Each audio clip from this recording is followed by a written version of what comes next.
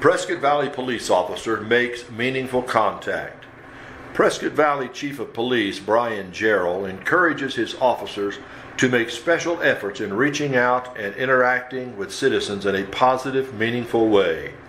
On Thursday, May 17, 2018, such a contact was made when Officer Robert Hernandez was sent to the 3100 block of North Navajo Drive on a report of a person having an anxiety attack. Upon arrival at the location, Officer Hernandez learned that the resident had not had enough food to eat.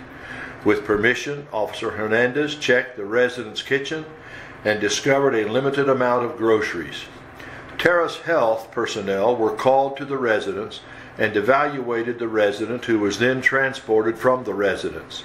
Officer Hernandez then went to a grocery store and purchased 2 bags of groceries and delivered them to the person's home. This action illustrates the compassionate spirit that Chief Jarrell likes to see his officers display on a daily basis. The Prescott Valley Police Department can be contacted at 928-772-9267 for non-emergencies or 911 for emergencies.